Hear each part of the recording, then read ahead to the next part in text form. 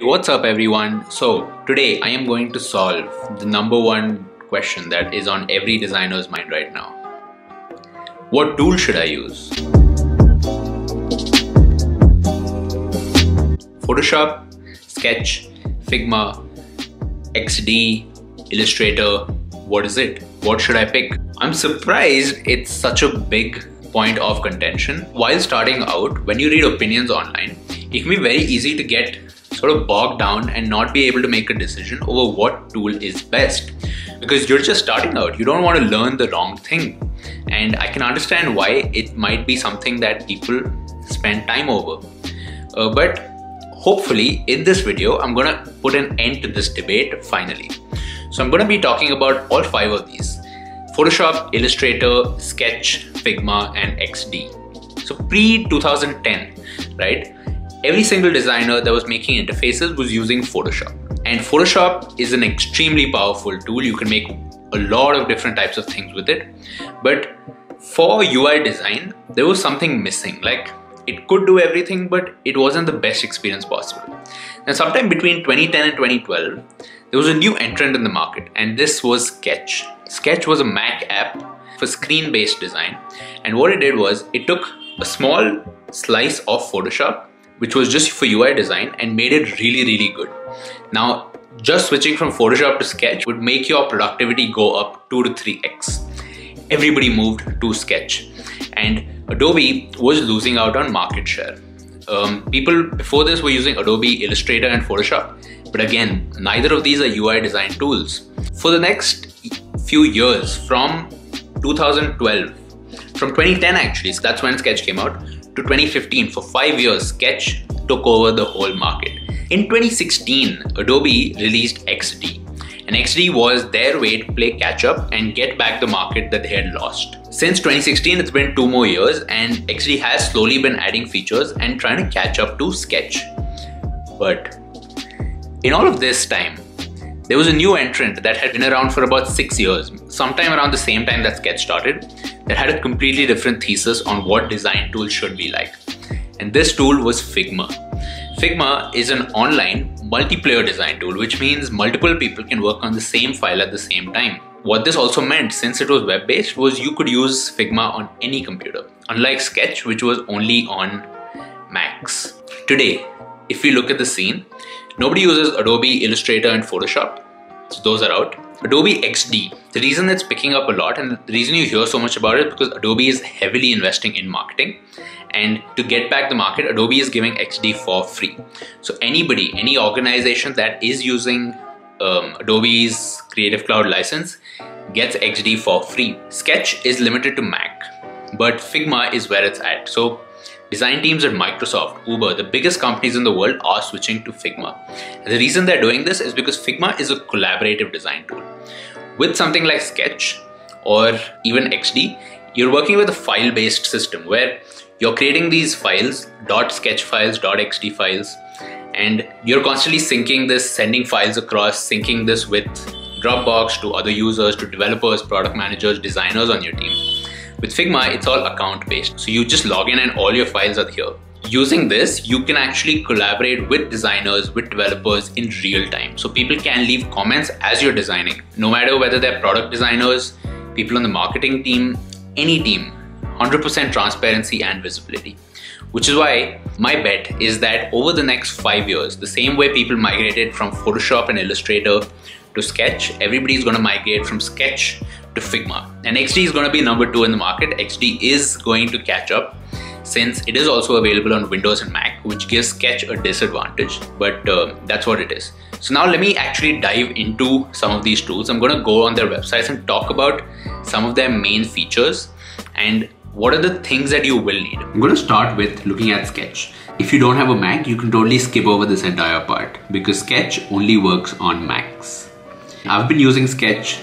So I started with Photoshop, but I switched sometime in 2012 and I've used it for maybe like till 6 months ago, I was using Sketch. Now Sketch is extremely powerful. It has a lot of features and it was the industry standard till just a while ago. The good parts about Sketch, it has a lot of plugin support. There's developers that are building apps on top of Sketch. A lot of the features that you see here are pretty much standard across all UI tools now. So prototyping, all three of them have it.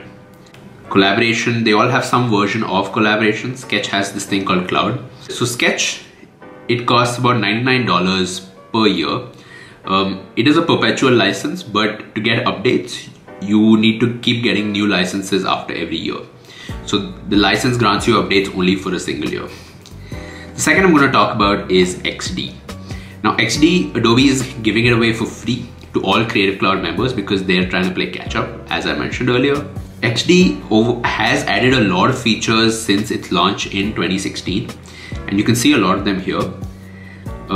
It does have integrations as well, which pretty much standard across all three.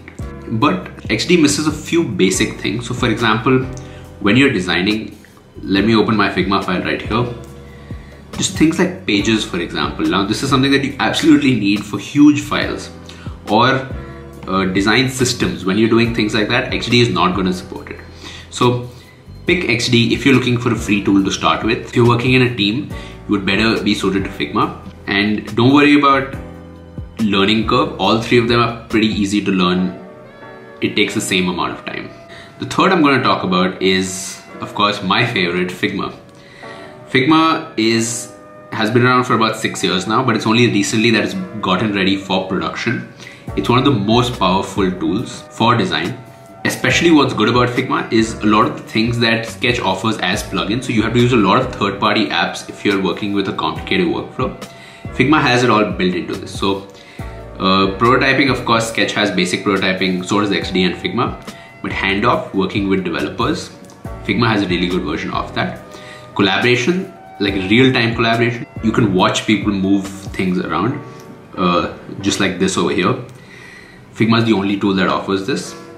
And in terms of feature parity, it beats Sketch, it beats XD. And in terms of pricing, it's about the same as Sketch, but it has a free tier, which is free for individuals, where you can collaborate with up to 2 members with 3 projects. And this is actually perfect as well. You can pretty much use it for free, because when you get done with the project, you can just archive it. With these 3 in mind, my suggestion would be to go with Figma.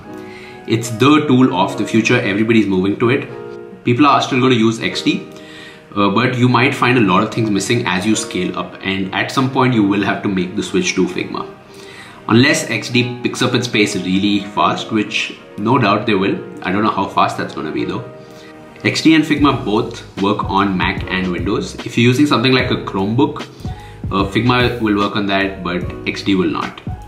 So how do I solve this debate for you? What should you pick? Now, here's the simple answer.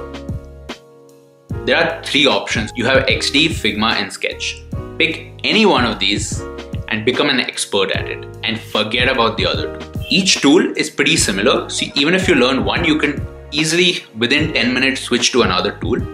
But if you're starting out in design right now, the best bet that you can take is to just pick one of these, forget about all other tools, and just become an expert at it. And the reason I stress tools rather than process at this point, you might be thinking, if you're from a traditional design background, how the hell does it matter? Why are you talking about tools right now when you haven't even covered things like theory?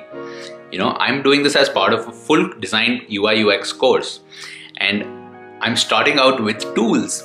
The reason for that is knowing a tool really well gives you a playground to try out ideas. So when you read about theory, when you read about user experience, having a playground which is a design tool can really help you understand the nuances, the things that you're learning, and apply them immediately.